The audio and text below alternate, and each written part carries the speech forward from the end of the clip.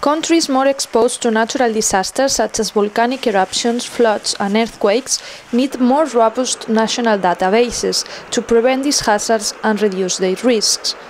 Between 2000 and 2012, natural disasters caused 1.7 million deaths, according to figures from the United Nations Office for Disaster Risk Reduction.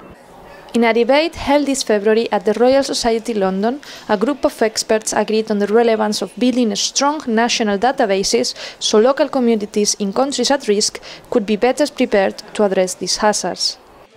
In order to do so, further training to NGOs practitioners is needed, but funding for that is very limited, according to Kate Crowley. We need to train our staff in systematic scientific methods of data collection. And that's really the crux of it.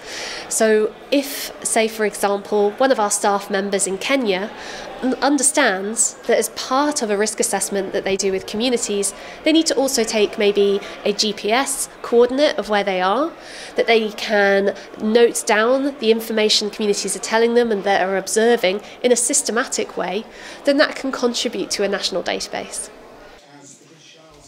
Another member of the panel, Professor Mark Pellin, also stressed the relevance of building these data sets. The challenge is identifying data sets that are longitudinal so that one can track how underlying development processes shape the relative importance of those vulnerability drivers. And with climate change as well now, how those drivers change in relationship to a changing natural environment. And there's a sense that those sorts of data sets are starting to come through this collaboration of science with local stakeholders.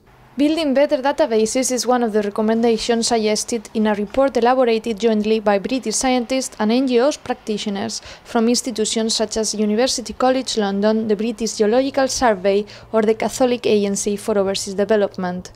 The report also recommends monitoring science integration within a natural disasters prevention program from its very beginning, to see whether science has fostered a positive or a negative change to a vulnerable community's situation.